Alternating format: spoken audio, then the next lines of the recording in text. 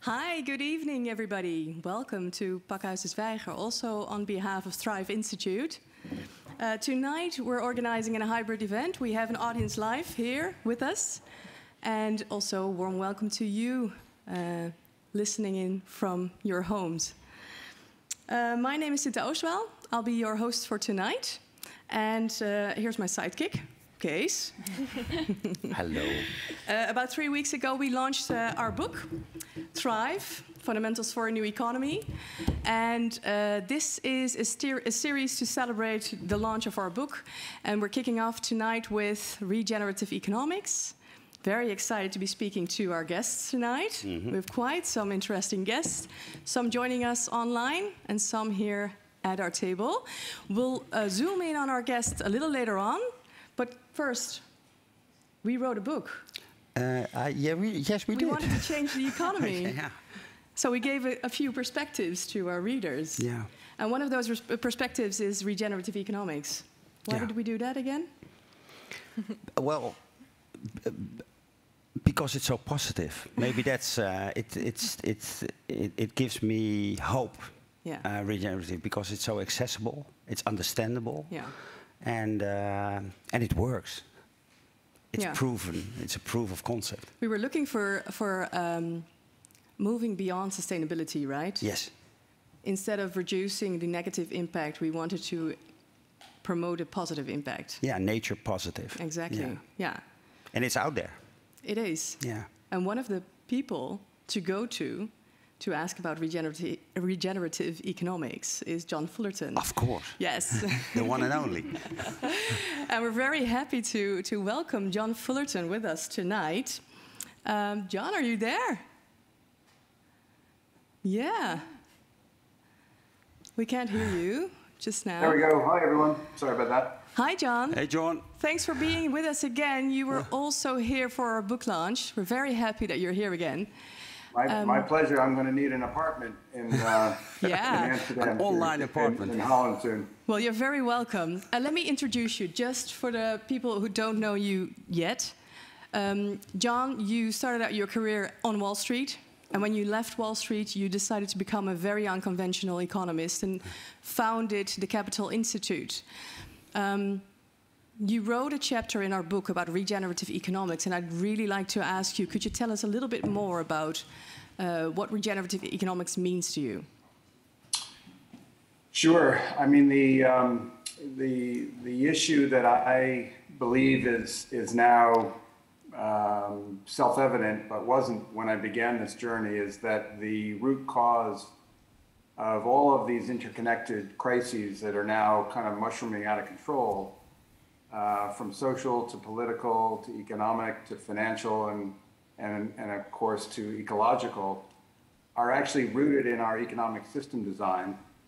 And our economic system is fueled and driven and dominated by our financial system and the finance ideology that really drives it. And so if we're going to come to grips with these interconnected crises, it requires kind of going back to square one, square zero, ground zero, and get clear on the economic system design. And when you study the history of economics, and we don't have time to go through this story here, but it's actually extraordinary what that story is and where it's rooted and the errors that were made along the way that are non-controversial, like things like the neoclassical theory is literally founded on Newtonian physics, even though the physicists at the time told the economists at the time that's not going to work. Mm-hmm. So there's some fairly obvious, in hindsight, errors, but we've never gone back and fixed those flaws. And so what I did in the paper I wrote in 2015, which is really the second attempt, it's the first time I published this idea of rethinking the entire economy around this concept of regeneration. The premise is really quite simple. The first is that the human economy is a living system. Now, we could debate that, But the argument in favor of that is that human beings are living systems. That's not debatable. And if you buy into the emerging science in all the way out to cosmology, the universe is now understood as a living system. And certainly our planet is a living system, self-organizing, self-governing in a way that's magical. So the premise of regenerative economics is that if the human economy is to behave in a sustainable way, like other living systems, it'll need to mirror and be organized in such a way that it looks like other living systems. And so in order to begin to rethink economics, you need to first get clear on what are the patterns and principles of all living systems. Yep. And that's essentially the core idea of regenerative economics, is that, you know, if we are to have a sustainable system, it'll need to behave the way other sustainable systems do, which is why living systems is so foundational. And it's not that, oh, John, he's an environmentalist, so he's looking to nature, but you know, if you're not an environmentalist, you can look in other directions. No, the point is that it's all a living system, and that the foundational science for economics, therefore, is ecology, more specifically process ecology, not mathematics and physics, which is where our economic system, our neoclassical theory came from. Now, this is an entirely different approach to dealing with the problems of economics than what is typically done in the mainstream, and even in the mainstream sustainability conversations. You know, we have a tremendous amount of effort, for example, going into rethinking metrics. Yep. And so we have ESG, and we have impact metrics, and we have all kinds of metrics to try to you know, manage what matters. But we're not fundamentally rethinking the system design. It's even different than rethinking the goals of the system, as important as it is to rethink the goals of the system. So sales growth, if you're a company, or GDP growth, if you're a nation, are the accepted growth or goals of the system. And those we need to rethink for sure. But the regenerative paradigm is fundamentally different than that. And it is essentially getting clear on understanding the process that gives, that is responsible for living systems being not only sustainable, but creating abundance and prosperity that exists in the natural world. Yeah. Would that be the highest aspiration of a regenerative economic? I'm sorry? Would that be the highest aspiration of regenerative economics? Absolutely. I mean, I love the expression that several of my colleagues, probably Laura uses this term, I can't remember, but within the regenerative space, the concept or the word thrive is a wonderful expression, which, you know, some clever people even use as a book title. So I think we all want to thrive. I mean, the truth is the regenerative process is responsible for miracles. Yeah. You know, the miracle of life is the result of the regenerative process. Yeah. So why can't that be, you know, the design principle of our economy? Yeah. And just to, well, sorry. Well, what I really, well, I want to say admire, but what I really want to appreciate about your contribution to our book is that you've managed to translate what you are telling us now about regenerative economics into the finance world. So right back where you started. Could you tell us a little bit more about that journey? Well, that's an unfinished journey, my friend. That's for sure. You're right on track, though. I mean, you know, that journey is just beginning. You know, and I say this with no malice, but those of us who grew up in the financial world have assumptions. A lot of what we believe is rooted in assumptions we haven't yet questioned, and that's no more true. That's no truer anywhere that I'm familiar with than it is in finance. And so this is a long, deep conversation that I don't know how to even summarize it here, but the basic idea is that there are these principles, and it's not that there are 8 principles. That's just one man's best effort to reduce something that is complex beyond our comprehension and all interconnected and all self-organizing into a linear list that we can use to talk about it, and talk about it in the context of an entire economy. But there's nothing magical about those 8 descriptions. But they're not a bad compass to use when we're trying to navigate our way out of, the fog. And so the way I'm approaching literally all aspects of the economy, including the financial system, is to take those 8 principles and use them as a compass and see where they create alignment and where they point to obvious conflict. So, for example, if one of the principles is right relationship, which I think anyone who's studied living systems for even 15 minutes would recognize as a fundamental description of how living systems work, aligned with our indigenous wisdom of reciprocity, symbiotic relationships. If that is a quality or a principle of healthy living systems, and we look to our capital markets, not intentionally, but we've actually severed the relationship between asset owners, investors, and the enterprises that they invest in. Yeah. So what we have is asset owners who allocate money to fund managers who buy and sell stocks, and some of them on very short-term time horizons, some on longer-term horizons, but none of them really have a relationship with the enterprise in which they're investing anymore. And this is why the opportunity for regenerative companies is much stronger in the private company sector than it is in the public company sphere. But we have to think about how to acknowledge that there's this severed relationship, much less a lack of a healthy symbiotic relationship in these big public enterprises that are the most powerful institutions that humans have ever created, and deal head on with that relationship issue. And we got ideas on how to do that, but we're never going to solve this issue by getting ESG metrics to measure a bunch of stuff that doesn't acknowledge that we're in fundamental conflict with certainly one of, if not the basic quality of healthy living systems. So I guess in sum, the compass, the principles are meant to be our tour guide or our guide to deal with getting to the root cause problems. And I've just given you one simple example, but there are many others. But I know there's a bunch of entrepreneurs at the table, and they'll be happy to see that one of the principles is innovative, adaptive, and responsive.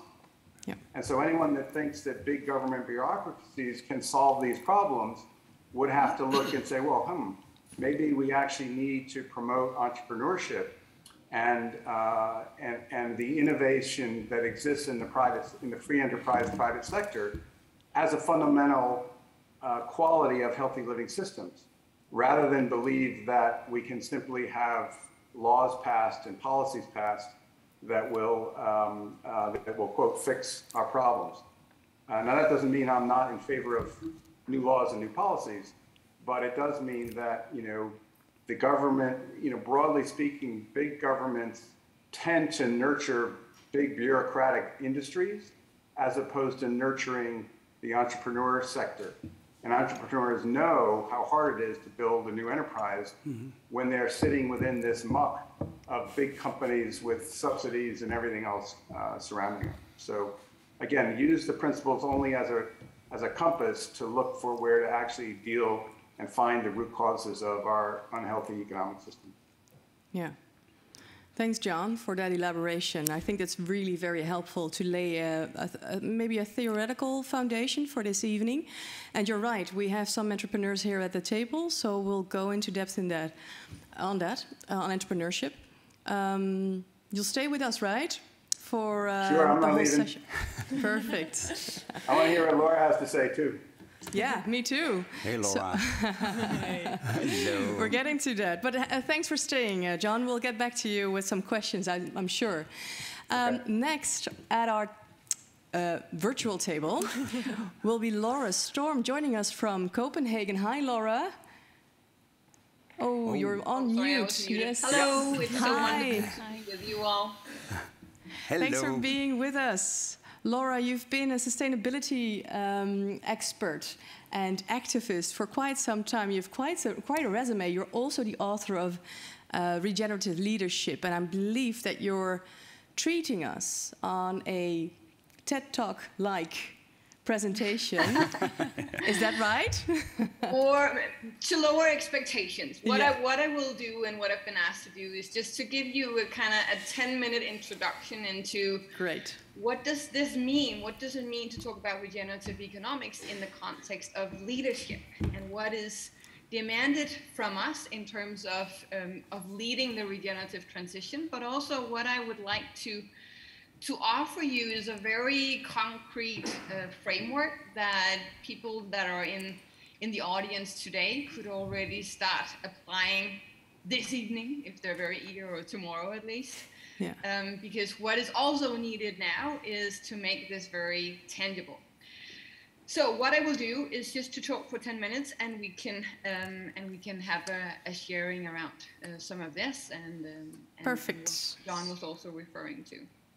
So this transition, I don't know if the audience has seen versions of this before, but it's essentially the fact that we need to go from a very extractive economy to a regenerative economy. We need to move from being extractors of inner and outer resources and ecosystems to being regenerators, and that is why we are here, and that's also why you have written your great book, and why John has offered the world his great thinking. That's because we need urgently to move in this direction.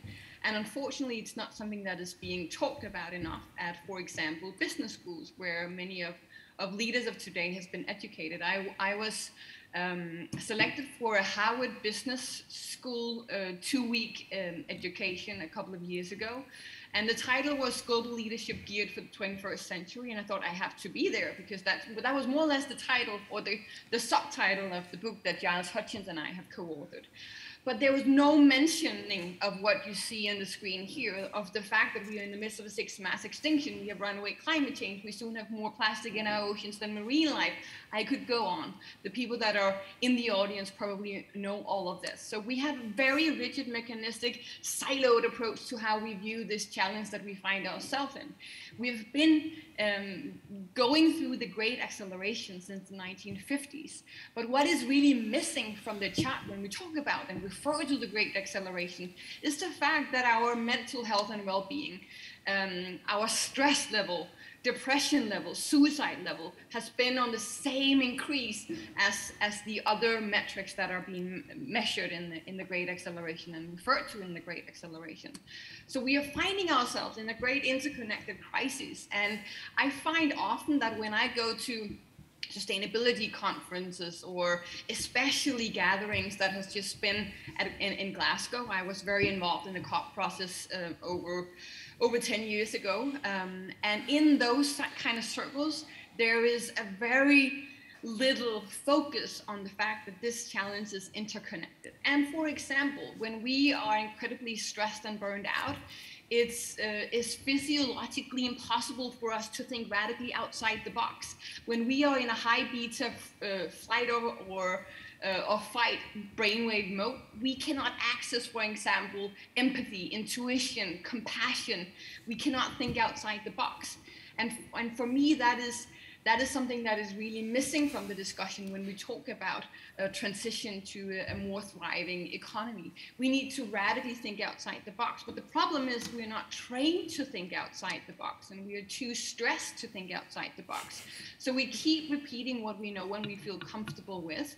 And what I see also among many regenerative entrepreneurs is that they come from the world of business. So they keep applying a very rigid mechanistic approach to their operation, to the value chain assessment, to how they do organizational design. They keep repeating these rigid, mechanistic, control-obsessed ways of managing and leading organization. So instead of going all the way and looking at their organization as a living, breathing, living system, as John was also referring to, many are talking about regeneration in terms of material use or other metrics, but are talking very little about leadership, collaboration. How do we create a self-organized ways of being?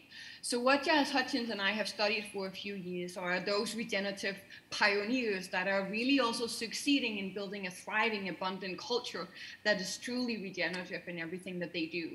And we studied that many of these entrepreneurs, executives that are leading the regenerative business revolution is lending the wisdom of nature and are applying these 7 key principles that we refer to as the logic of life. But in many ways, there are so many overlaps with John's 8 principles. We are referring to the same thing. We are just maybe talking to different target groups.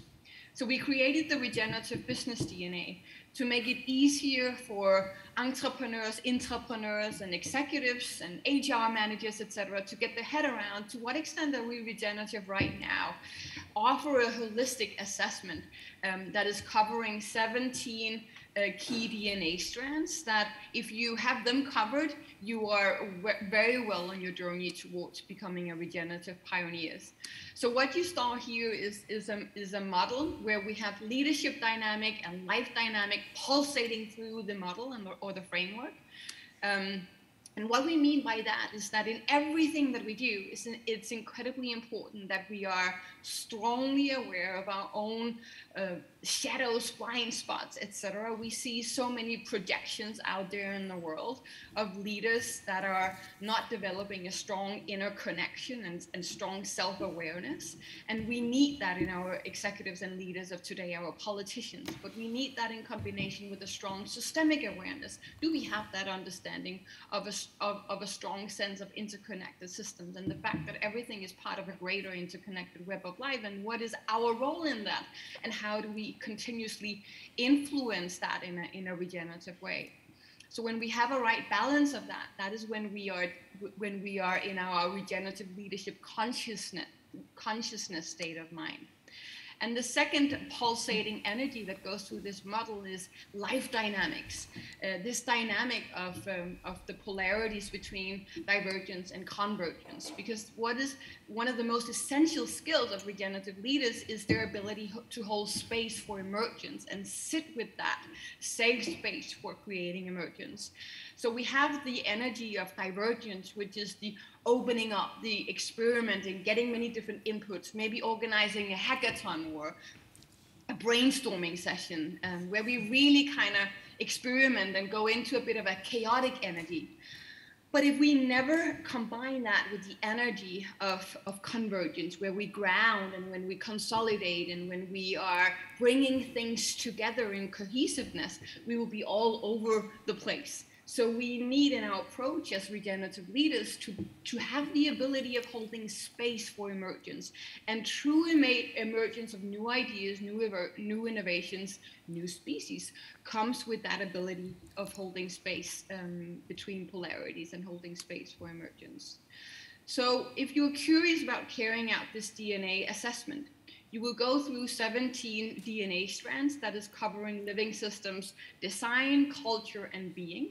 You ask yourself some of these questions that I will give you some examples of, and you map those out and you get an overview at the end as to what extent is our culture or our way of beings with each other regenerative right now. It's a framework that offers a temperature check, and the executives and organizations that we work with use it as a way to replace very rigid Q1, Q2 targets and have it as a way of, as I said, taking the temperature.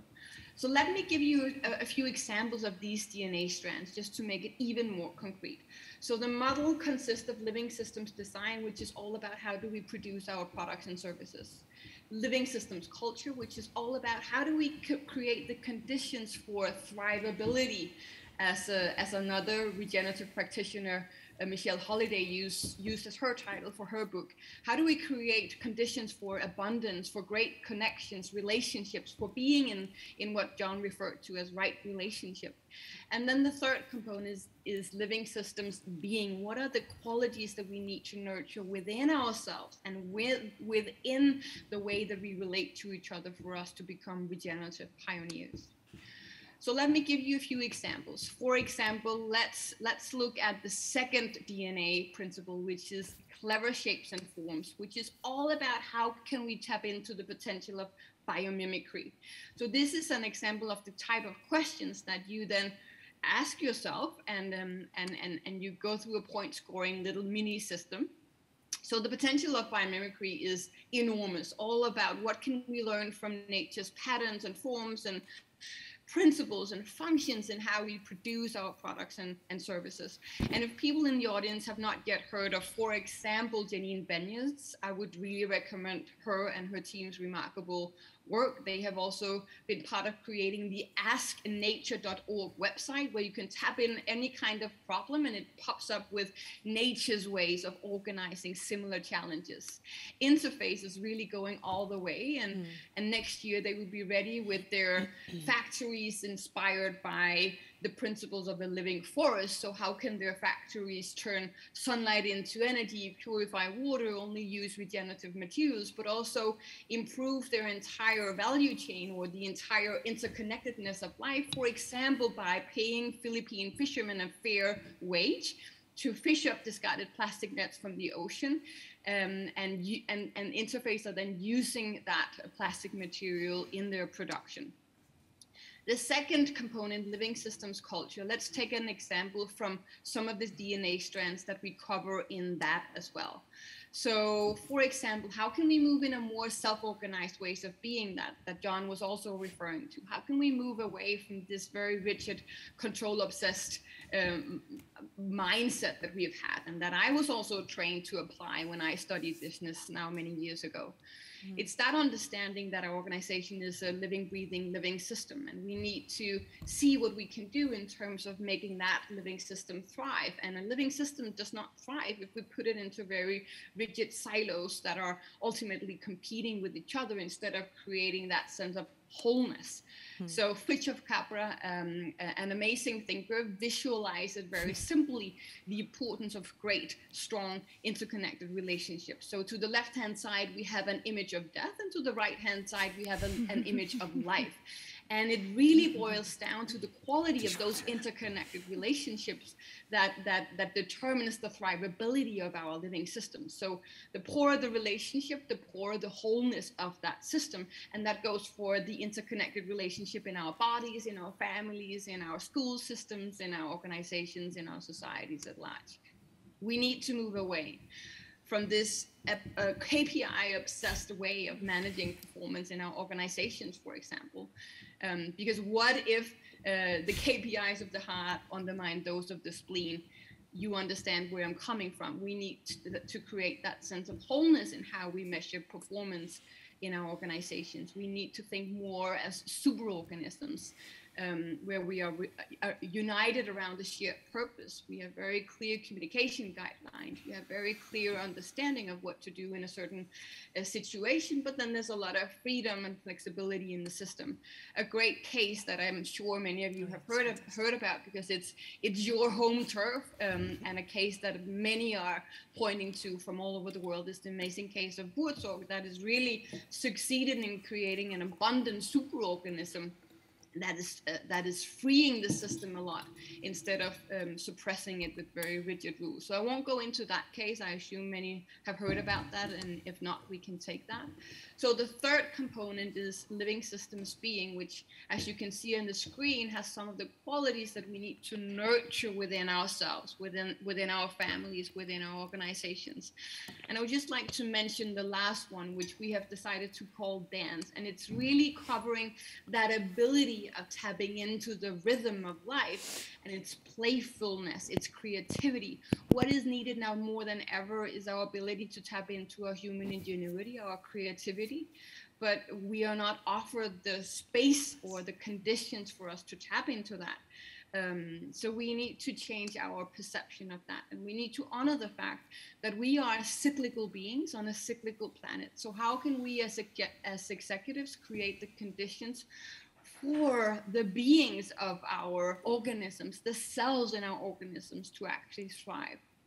So what we work with many executives and teams is how can we create a cyclical work process flow in our organizations that is honoring all seasons of life. So instead of having executed and been through a crazy sprint and then expected to go home and maybe rest for over the weekend and come back on Monday and be in full on spring and summer again, what we work with is integrating all seasons into our work processes. So we need the regenerative autumn and winter, where we truly make space for integration, reflection, for sharing lessons learned before we are ready for a new sprint.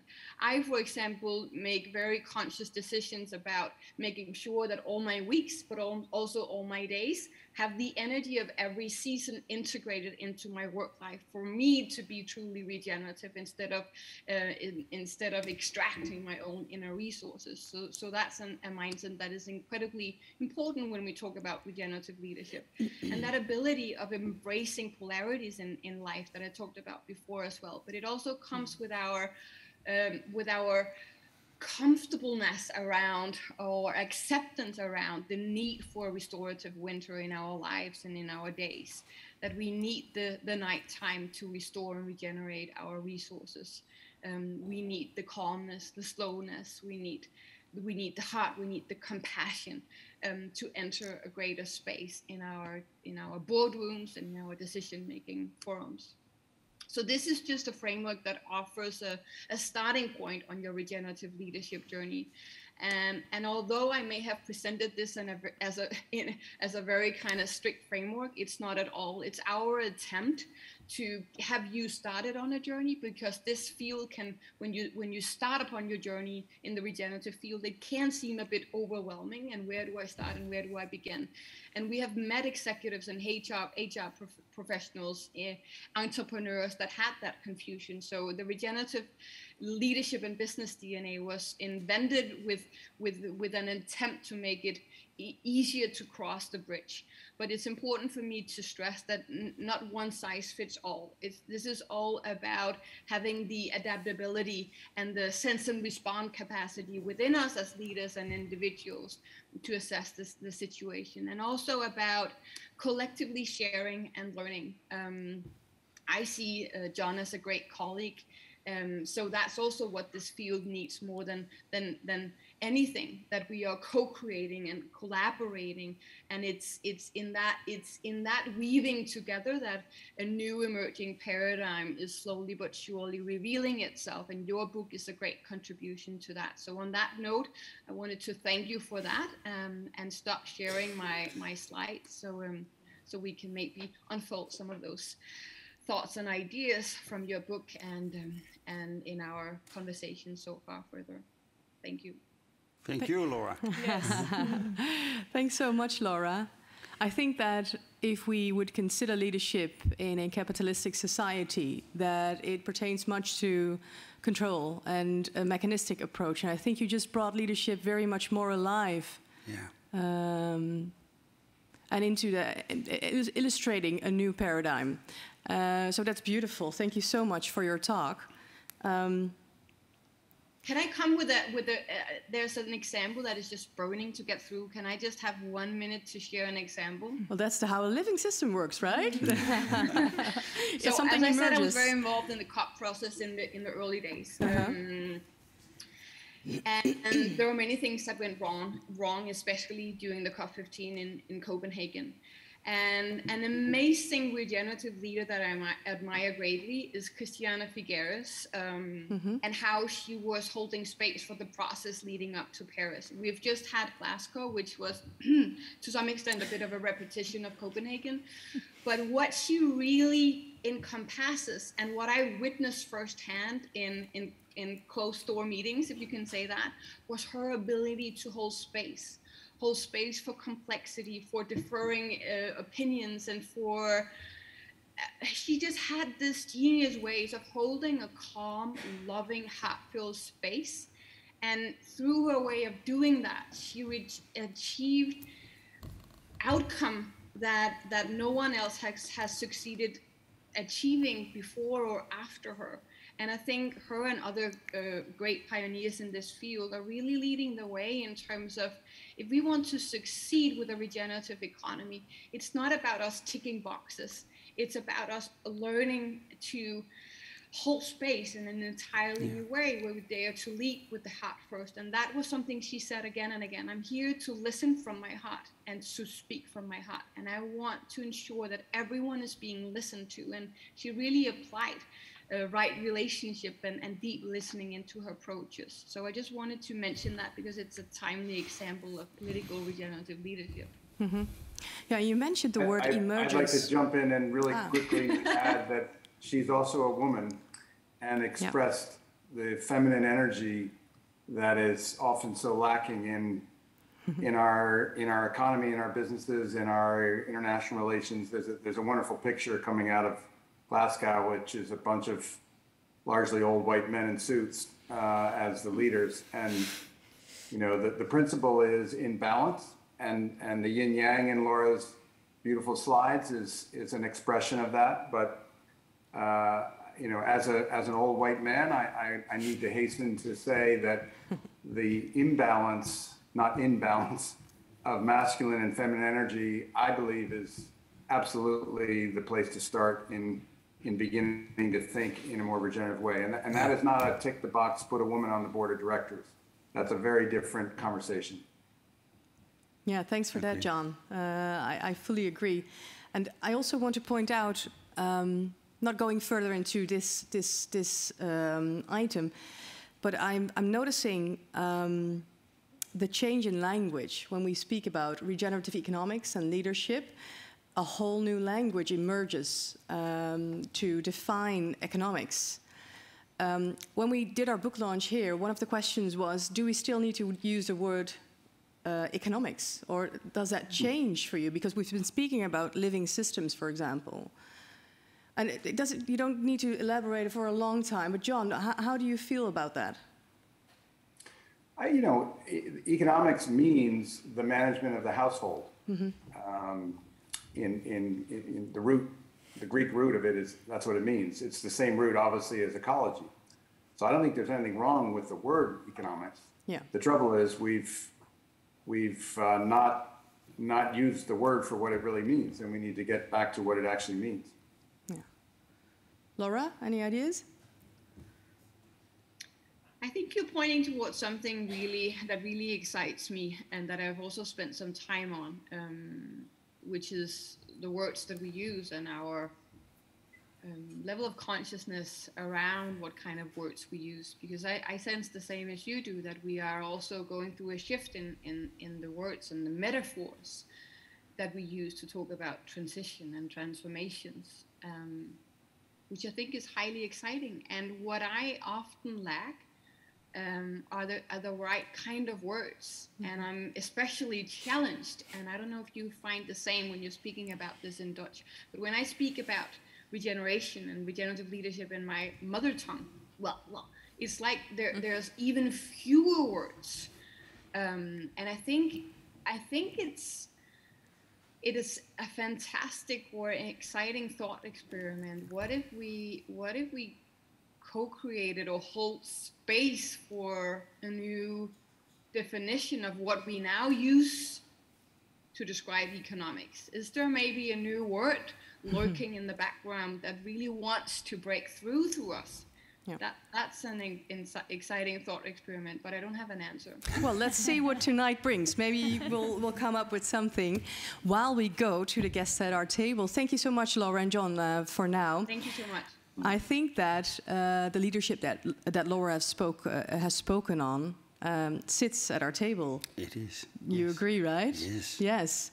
And I'd like to start with my guest here on my left side, Juliette Schouwers. Hi. Hi. You're the founder of Now School. Yes. And you call yourself a regenerative entrepreneur. True. We're very excited to hear a little bit more about your journey into setting up the first primary regenerative school in the Netherlands. Wow, that's a mouthful, right? Right. Yeah. So you want to know how it started? Yes, please. Yeah.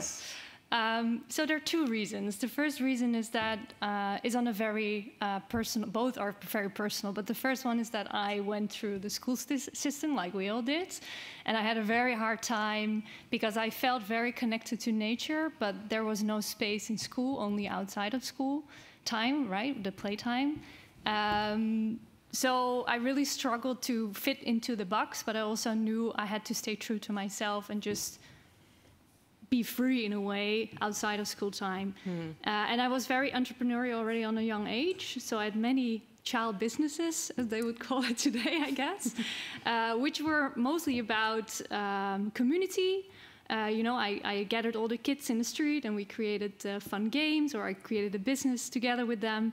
Or it was about nature. So, for example, we had the snails on the street when it was raining, and I gathered everyone to bring the snails to our garden so they wouldn't be stepped on by everyone, which obviously was not fun for my parents. And the other reason, very personal reason, is I just turned 34. And obviously, at some point in life, you start thinking about having children. And for me, growing up in a world where I see that adults are really, sorry for my language, fucking up things, I really questioned if I should start having children. But on the other hand, I'm very chronically optimistic, and I'm an entrepreneur, so I figured I'm going to start my project. Which started at the Green School in Bali. So I visited the school, which is a school built in the middle of the jungle out of bamboo. And they call this wall-less learning because there are no walls. And children are actually nurtured to be the change makers they already are. And I felt home when I arrived there, and I made a promise to myself. Whatever is going to happen, I'm going to start this school in the Netherlands. And this is where the journey started. So, and how do children get nurtured into the change makers that they already are? It's beautiful. Yeah. So I think children are already connected, but through the education system, we disconnect them from themselves, from others, and from planet Earth. And by nurturing the connection they already have, you do that through give them actually the freedom to learn. I think that's the most compact way of explaining. Because right now we don't have the freedom in the educational system to learn, because we're forced to learn stuff we don't know about why we actually learn them anymore. So giving them the freedom to learn and explore and be curious about what it is that they're experiencing and what they feel that is true to them, that is actually, I guess, nurturing their sole purpose in a way. Yeah. Beautiful. Yeah. It's also quite fundamental, because we work with students, and at the time that they are in our classes, they're so disconnected that all that economic bullshit makes perfect sense to them. Yeah. Yeah, and this is also why I decided to start a school, exactly this point, because if we really fundamentally want to change our whole system to an ecosystem, it starts in school. The way we learn defines the way we live. So we need a different program without having a new dogma on education. But yeah, the root cause of all our problems are starting in education. Yeah. So we say education is the seed of change. Yeah. Beautiful. Yeah. It's close to our heart, isn't it? It is. Yes. It's a very hopeful evening. Yes. Hallelujah. How is this initiative received in society? Very positively, overwhelmingly positive. Can you tell us a little bit more about the reaction? Yes. So we receive love letters every day through email, to WhatsApp, to, messages online, on LinkedIn, because people really see that this is needed. And not just one school, but many schools. So we have a huge ambition, but we have to start with one. And it's been received very well on two levels. On one hand, the parents, because they are looking for alternatives for their child, because they don't have the option that they like for their children. And on the other hand, we have the teachers who are looking for a different way of educating. So where we see in the Netherlands right now, we don't have enough educators, you know, there's a big problem. They actually stand in line for Now School. So it's not necessarily a fact that there are not enough teachers. Or what is the underlying idea behind that, you think? The reason why they come to us. Yeah. Why teachers are so inspired to work with you. I think teachers also don't have the freedom to educate what they think should be educated. So it's again about freedom within the ecosystem. They're crossed by the system. Yes, yeah. Is that your experience? Yes. My daughter teaches class at primary schools. Yeah. And it's heartbreaking, actually. Yeah. It's painful. Well, you get the freedom to do what you want to within the system. Yeah. Because there are very strict rules which you have to adhere to, I think. Yeah. How do you do that? Yeah, so we've been on a long journey already. I started a project 3 years ago. Right now we have a beautiful team, so we actually have really clear goals on when to start and where to start. But we've been questioning ourselves if we should start a regular school in the Netherlands, which is paid by the government, or a private school. And there are many reasons to not start a funded school by the government, because you are not able to choose your own place. And we are looking for a place which is green and invites kids to go outside and spend time outside with nature, in nature. And on the other hand, you have a target in the regular system that you're aiming for, at least, for example, in Utrecht, 311 children, where we don't want to grow over 176 because of research we did for tribes and how they organize themselves. So there were 2 big reasons not to do that. So we're going to start as a private school, but with the aim to show a proof of concept to everyone who needs to see. And hopefully, eventually, we can become a very inclusive school, but that will take time. So, so we need to pave the way to change, and that takes time. And hopefully, that goes fast. Well, you're working on it anyway. We're working on it, yes. John has a question, has input about this. In indigenous education, I'm sorry, I'm tripping over my words here. Students are asked to define their own question to then explore. Beautiful. Yeah. What do you feel about that? I'm not an expert on this, but I was on a panel once with an indigenous elder, and he described the education system in their community, and it was exactly what you just described, which is that each human being is a unique genius, and you want to allow each of us to figure that out and tap into that and be that from a very young age. So Yet again, indigenous wisdom is what we need to remember. Yes. And to take that approach into account in setting up our educational system. Yeah, and that will reflect eventually to economics, to our health care system, to food, to products, to services. It will apply on everything if we change the way how we educate, not necessarily what we educate. So asking the right questions is key to that. Yes.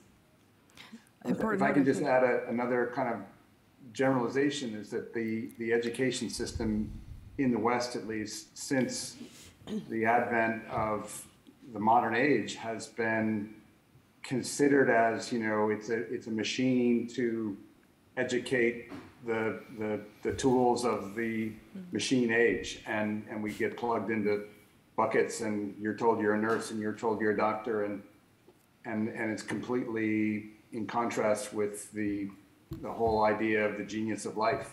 So you're right. It's the root causes of the economic system debacle is really very much in how we teach the premise, the assumptions about the way we think about economics. Yeah, right in line with that. There's a very interesting question about from David, who's in our audience here.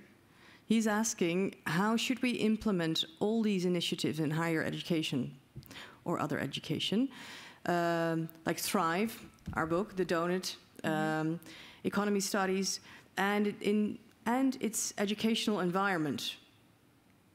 So, right, the environment around the educational institutions you probably mean, right, David? I don't know where you are, but hi.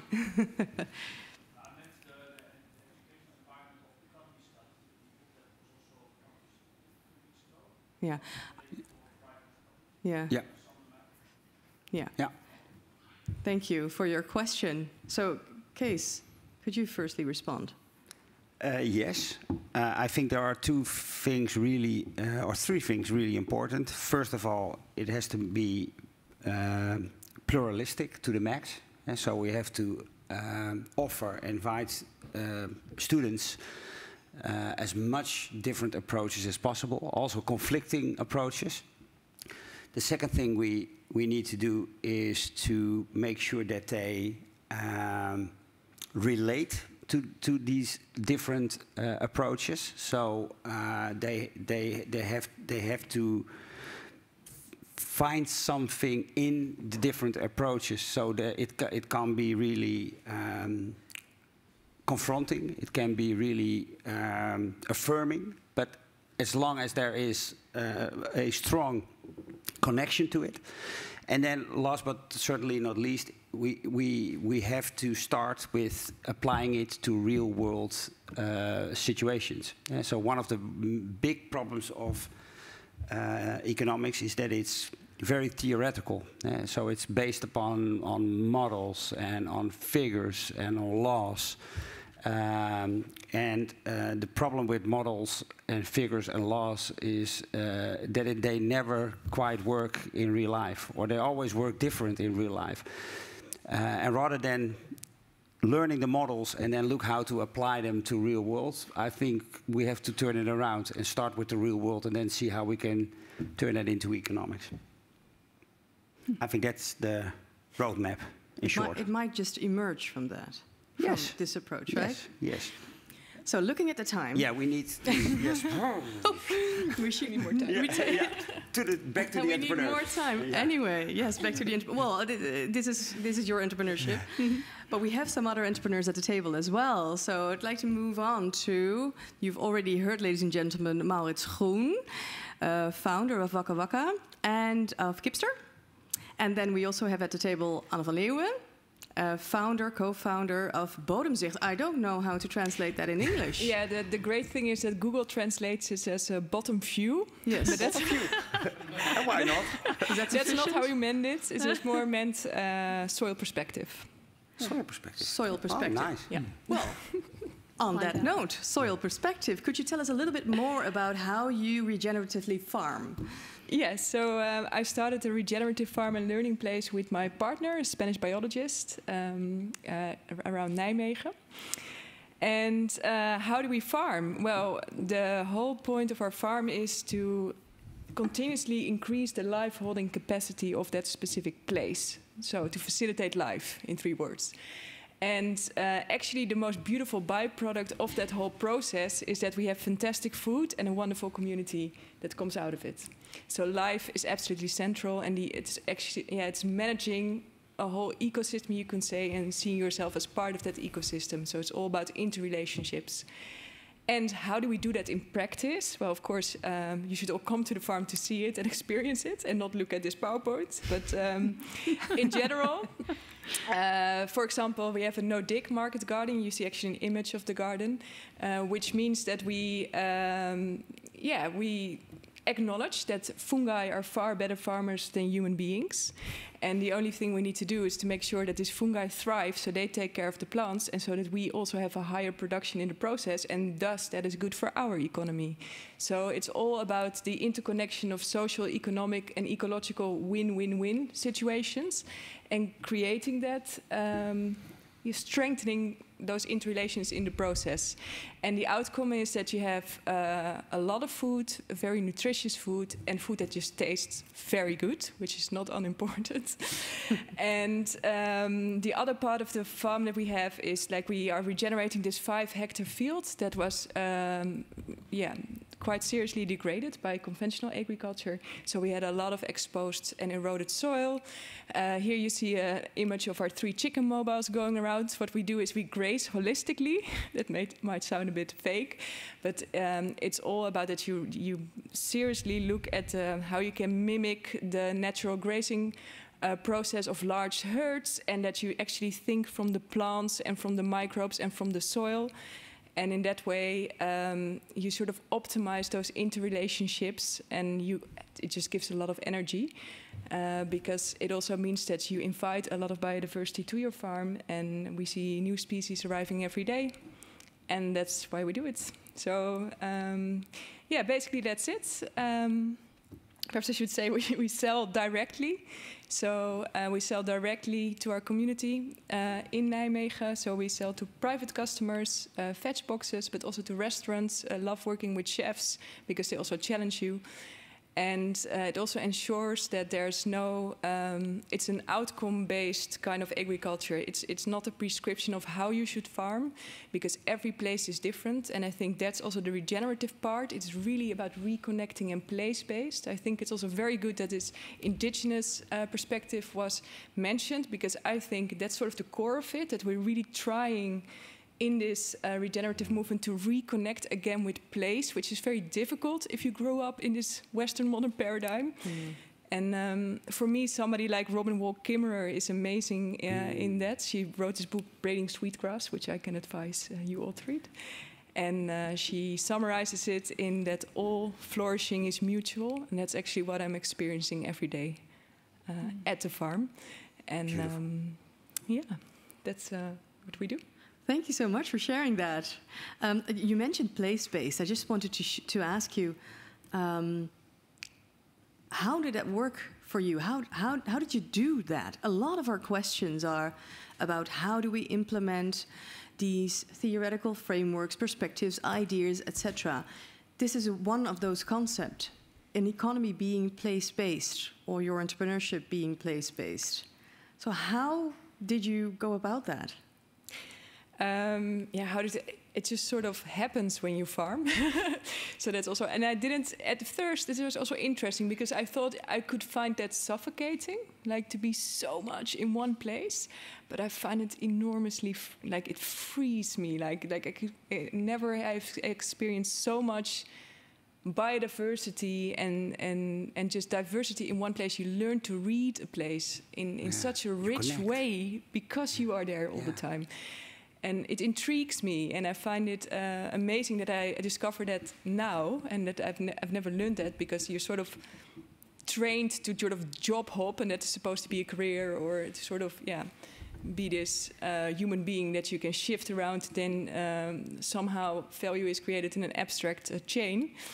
And it's also because of my partner that's all started because my partner is in love with frogs, but that's another chapter. I hope you do too. So that's the how. Go where the frogs go. Yeah. So frogs are amazing. That's another story. But no, and that's also why I fell, of course, in love with my partner. Here he is, because he's very good at reading landscapes and reading what is actually going on. Yeah. I thought it sounds like a fairy tale being said here. Yes. Yeah, it's sometimes a modern fairy tale. It's a modern fairy tale. Yeah. No, well, let's leave the modern. It's a fairy tale, and it's a bloody hard work as well. But it's an amazing thing to experience actually how fast ecosystems can recover if you sort of touch the right notes. Yeah. And how this is all about making the space so that the potential of that place can fully express itself, actually. Wonderful. That's a beautiful definition. Will that find its way into your curriculum?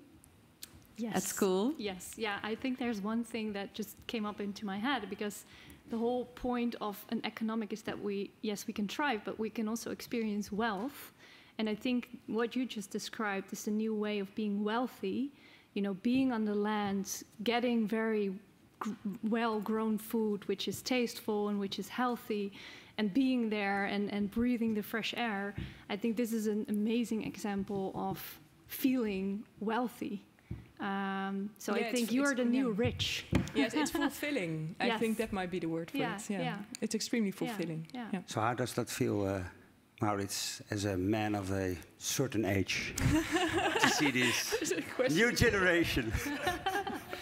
Well, I'm almost at age as well. Regenerating. So what is the real question here? Yeah.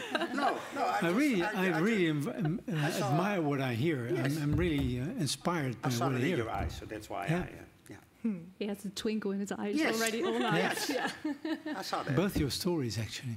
Well, please elaborate, Maurits.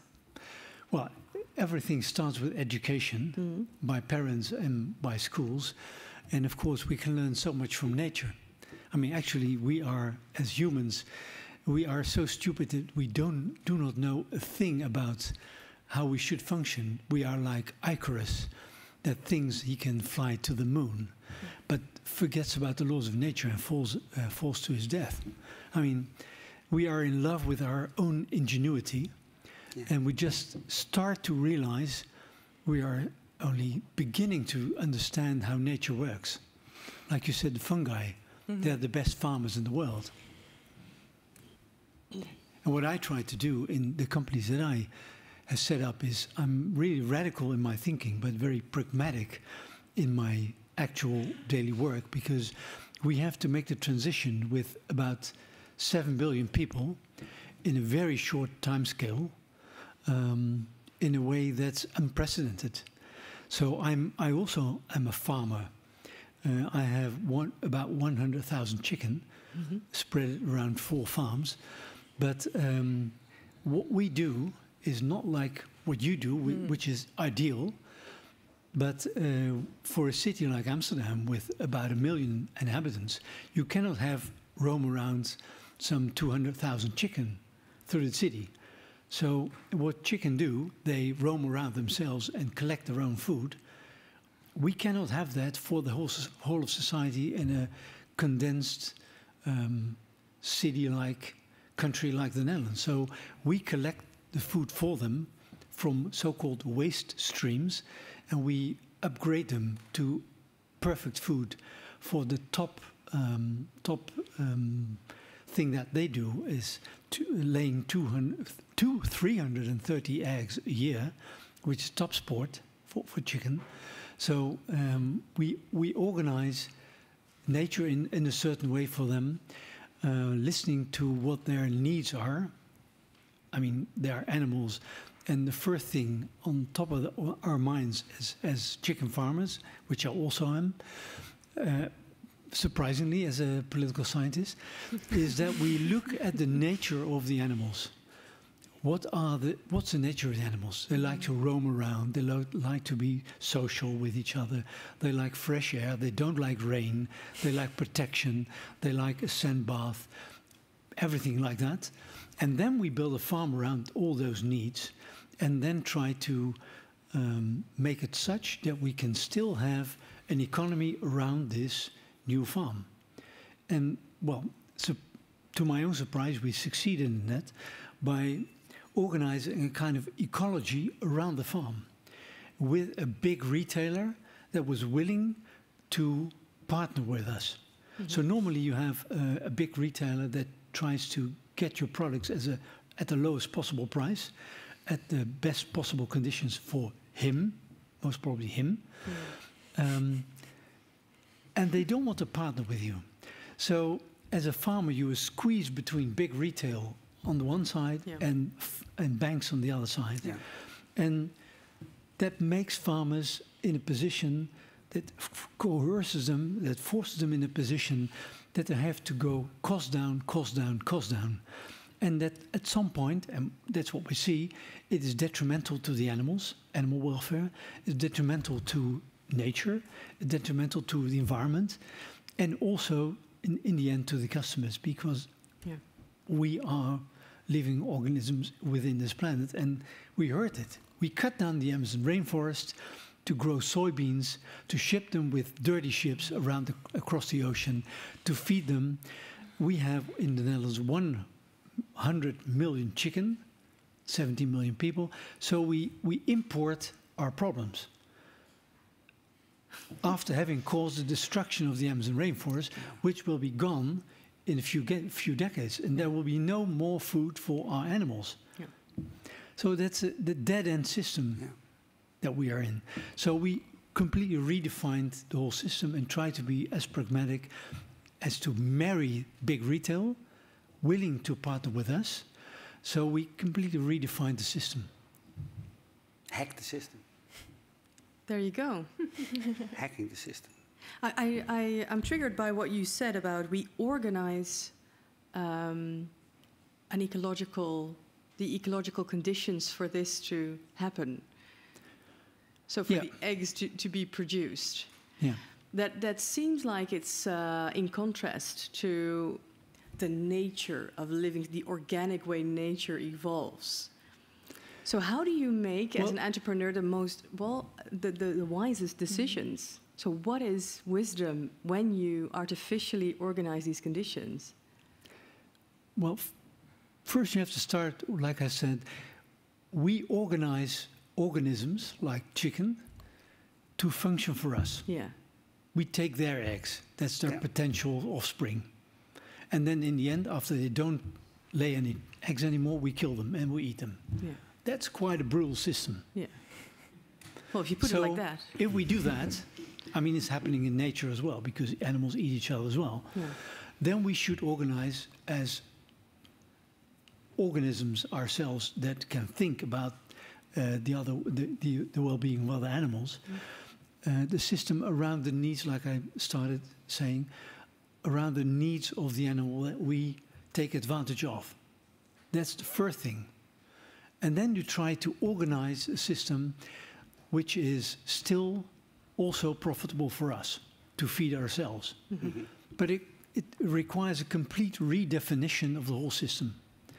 And like I said, it requires also cooperation in the whole value chain. Mm-hmm. Whereas in the old economy, we are competitors. Yeah. We try to take as much from the other and from nature and from elsewhere as we can and from the future as we can. Mm. That's not sustainable. So we should go back and try to redefine what's beneficial for us in the short term, but also for our environment, living and non-living, but also for the future. Mm-hmm. And then try to organize something which is something that we can live from. Yep. So redefine the old economy. Yep. We had a discussion on should we abolish the term economy. Mm-hmm. I think it's the struggle for the definition of the terms that we use. Mm-hmm. Because economy, the term economy, has been seized, has been hijacked by the neoliberal economy. That's what we call normal. It's not normal. It's a power game that they won over the last decades. We should reclaim that because economy, like you said, it's a Greek word, and it means our household. Yeah. Ecology is also a Greek word. Yeah. It means the logic about the oikos, our home. Yeah. So we should reclaim the true value of those terms, I think. Yeah, but we are also really in need for new words. So when I heard you say value chain, I really love this paper by Ethan Soloviev, who's written a lot about regenerative thinking, and he said we should move from there towards web of producers. So like these kind of shifts, so get away from the linear mechanistic thinking, because it's all the time in our language. We need a lot of rebranding. We need a lot of new words. Yeah. Web of producers. Well, it's a new business modeling, I think. Or go back to the old words, but redefine them. Yeah. Because they have been seized, they have been hijacked. We should reclaim them. Because it's a perfect term. No, economy, I agree. We can move on with it, but value chain, I doubt it. Yeah. I have to rethink about that. But you understand what I mean. Yeah. I believe he's accepting your invitation to reframe this. Well, this is an important item on the agenda, I think, in reinventing business models. Laura, what do you say? You should unmute yourself. To what, whether we need a new term for value chain or? Well, isn't there leadership in reinventing our business models in such a way that we indeed also are reinventing the concepts that we work with and the names that we give them? Yeah. Definitely. And it is a process we're living through right now of emergence and figuring out what terms are then fitting. And what do we mean when we talk about a value chain, for example? A value chain analysis in the old school sense has been very linear. So that would have to be redefined. I can give a few examples from the now school perspective, because we were struggling with defined words as well. And one of the things that, for example, we call ourselves is a co-learning space, because we believe it's not just a school where you drop your kid in the morning and you take off, but you actually, it's the whole community that's learning. So it's not just the children, but it's also the parents who have conditioning that are put on these children, but also the teachers and the entrepreneurs and the specialists. So everybody within the ecosystem learns at Now School. So we call ourselves a learning community in a living curriculum, because our curriculum is always changing and adapting in that living system. So we're trying to combine words or take words from other fields and apply them on Now School, and that gives it a different meaning as well. Yeah. And also to make it as active, as specific as it is. So I also prefer not to talk too much about regenerative agriculture, because it sounds pretty abstract, but I prefer to talk about farming. Yeah. Because it makes it place-based and specific. Yeah, true. Yeah. Actually, you should talk about farming and about education. Learning. Like sometimes I'm being called a sustainable entrepreneur. I think that's a pleonasm. That's wet water. Yeah. It's about you wake up in the morning and say, should I start breathing today? I mean, what's the concept? So we should reclaim those terms. Yeah. They have been hijacked from us. Yeah. So regenerate those terms. Yeah. Great. On that note. Yeah, that's a lovely one. We went over our time a little bit. Yeah. And we're very happy for Pakhuis de Zwijger to entertain that request. We're happy to continue with our audience here at Pakhuis de Zwijger. But we have to say goodbye to the audience at home. Thank you so much for being with us. This was edition number 1, yes, of a 3-edition program. Next on is degrowth. Degrowth. Yes, in 2 weeks, I believe. What does it say? 2 weeks, yes. Yes. So please slightly join controversial. us. Yeah, slightly controversial, but we like that. Yep. That's the idea. We'd be very happy to welcome you there. Thank you so much for all the people watching us online. Bye-bye.